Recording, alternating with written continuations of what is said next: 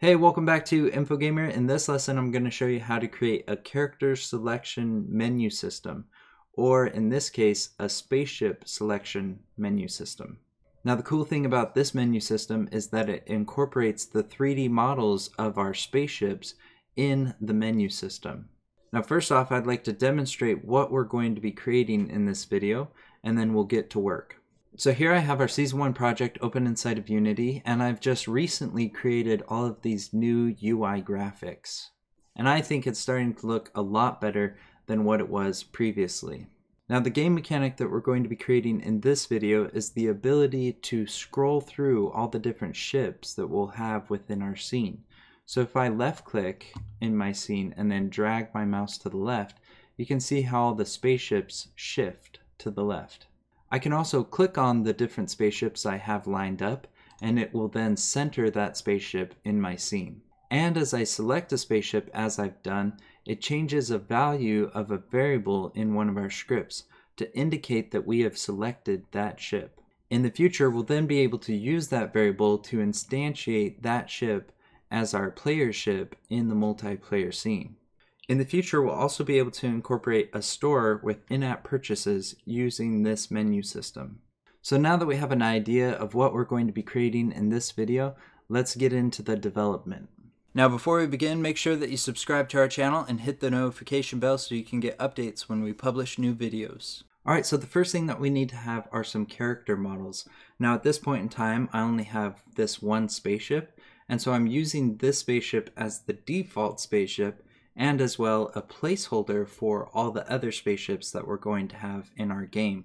Now if you don't have character models at this point in time, you can just use simple cubes or spheres or capsules, whatever you want. But I'll end up swapping this model out as a placeholder with the models of the other spaceships once I have them. And so here I have 3 copies of my spaceship, and they're all child to an empty game object, which is called ships in store. And this empty game object is currently centered at the origin of our scene.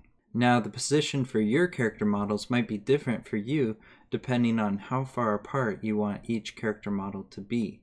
Now the position of the first spaceship is at 001, the position of the second spaceship is 701, and the position of the third spaceship is 1401.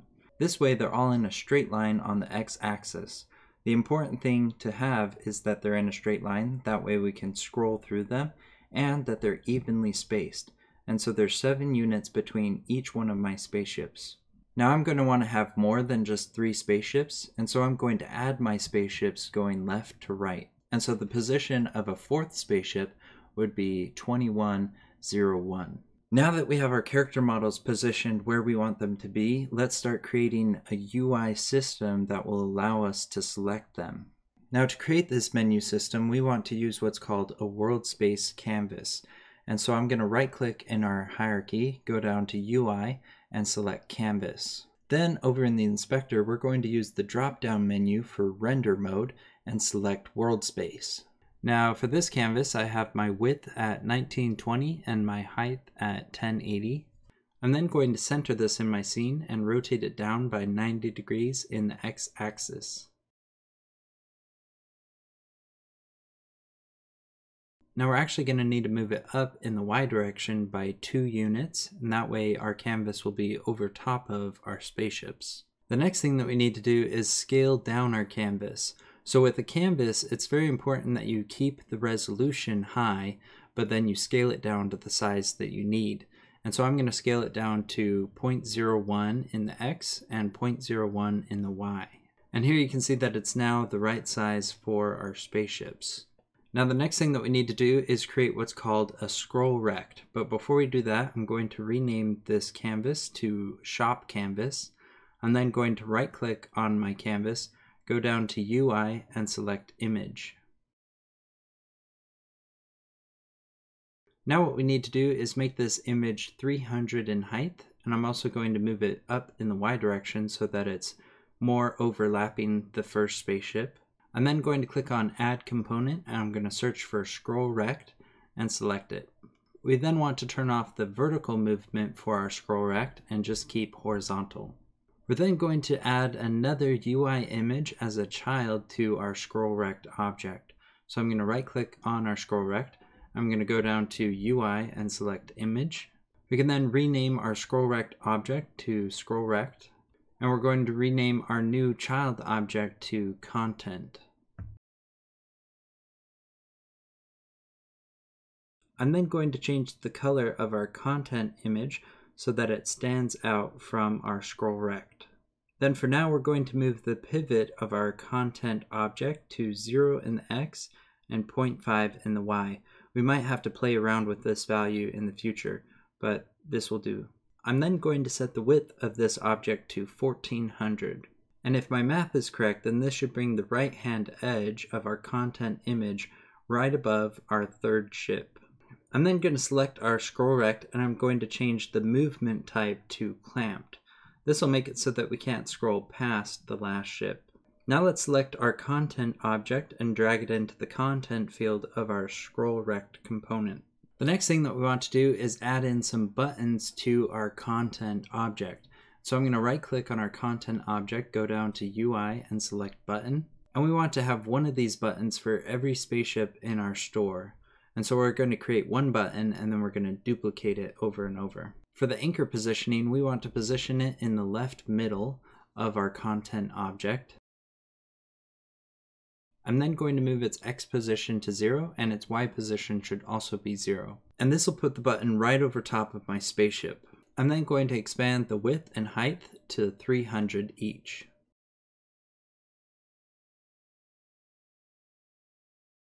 I'm then going to rename this button to Spaceship 1.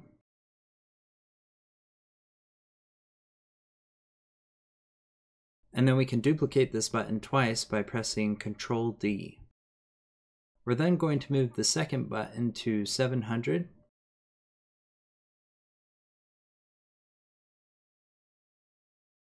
And the third button we're going to position at 1400.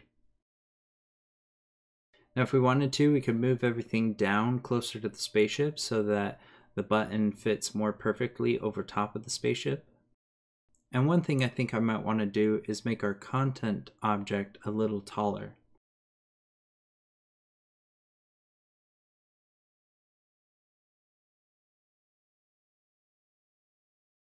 Because this is essentially the clickable area that allows us to scroll through all our different spaceships. And so now I'm going to click play. And here you can see that our content object now can move from left to right. And that looks pretty good. So now that we've created this menu system and our spaceships match up with the buttons, we can select our spaceships in store and drag it onto our content object. So now when I press play and I click on our content object, you can see that our spaceships move in sync with our content object and they line up with our buttons. And so now what I can do is I can turn down the alpha channel of our buttons, our content object, and our scroll rect.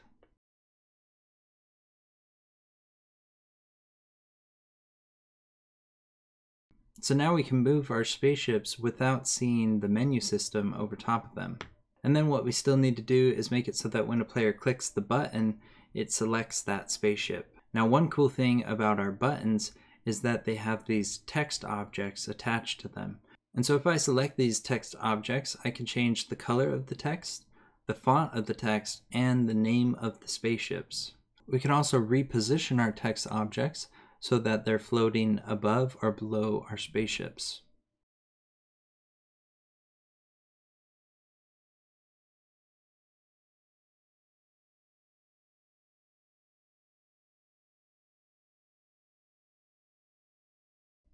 And so now when I click play, you can see that our spaceships have cool text and names floating below each spaceship. And those text objects move in sync with our spaceships. Now it looks like I'm running into a problem with being able to get the last spaceship over to the center of my scene. To fix this, I'm going to unparent my spaceships in store from my content game object. And finally, I'm going to set the width of my content object to 1500. And I'm going to reparent my spaceships to my content object. And now you can see that I can move the last spaceship to the center of my scene. The problem was that my content object was too small for the scroll rect. Alright, so now that you know how to design this menu system visually, let's talk about the code that I have behind it. Now I've created two scripts. One is called store button and the other is called store controller. Let's open up both of these inside Visual Studios. Now we'll start with the store controller. Inside this script we have a few variables. The first one is public static vector3 called new pose. The next one is a public static bool called select move. The next one is a public transform called store container, and the last one is a public float called lerp time. Then the only code that we have in this script is contained within our update function. The first thing that we have is an if statement that checks to see if the store container.position does not equal our new pose. And we're also checking to see if select move is true. If all of these conditions are true, then it means that we want to lerp our store container to the new position. And so I'm calling store container.position equals vector3.lerp. For the first value, we're passing in our store container.position. For the second value, we're passing in the new pose. And then for the last value, we're passing in lerp time times time.delta time. We then also have this if statement where we're checking to see if the distance between our store container's position and the new position is less than 0.1f. If it is less than 0.1f, then we're setting our store container.position equal to new pose, and we're setting select move equal to false. This if statement gives our lerp movement a little buffer so that if our store container is close enough to our new pose position, then it just becomes the new pose position. And that way we don't just keep lerping and trying to get it closer and closer to that position, but never actually being on that position. So that's all the code that we need for our store container script. Now let's go over to the store button script. Inside our store button script we have two variables. The first one is a public transform called center store. The next one is a public transform called store container. We then have two public void functions. The first one is called onClickShip.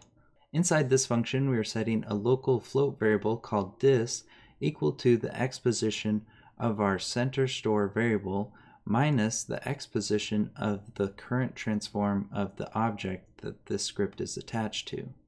We're then setting our static new pose variable of our store controller script equal to a new vector3. The x value is the x position of our store container plus the dist variable. The y value is just the y position of our store container, and the z value is the z position of our store container.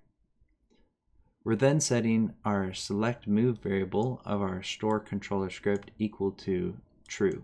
So essentially this function is saying, hey, we have a new position that we want our container object to lerp to. And then over in our store controller script, this update function is what does that action.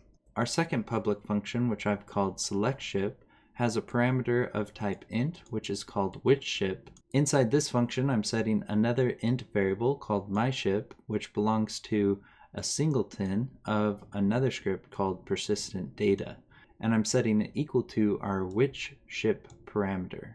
Once we have all of these scripts, we can save both of them by clicking our Save All button, and we'll go back to Unity. Inside Unity, we can attach our store controller script to either our shop canvas, our scroll rect, or our content object. I've attached it to our scroll rect. We then want to set our variables, and I've set our store container to the content object, and I've set lerp time equal to 5. We then want to attach our store button script to each of our buttons in this menu system.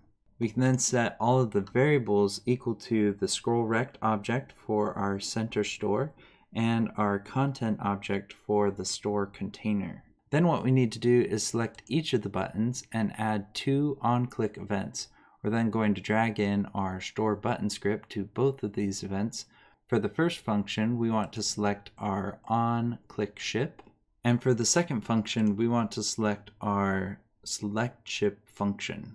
We then want to set the parameter of this function for our first button equal to 0, for our second button equal to 1, and for our third button equal to 2. And that should be it. And so with these scripts and with this setup in Unity, you should now have a working character selection system. And so once again, if I click on my content object, I can drag the ships to the left or to the right. And if I click on one of the buttons, it will then center that ship in the scene. And if I select one of my ships, it will set the myShip variable of my persistent data script. And so right here you can see that it's a 1. If I click on the first ship, it's now a 0. If I click on the last ship, it's now a 2. And since this value belongs to a singleton that is not destroyed when I load into my multiplayer scene, I can then use that value to determine which spaceship model I want to instantiate for my player.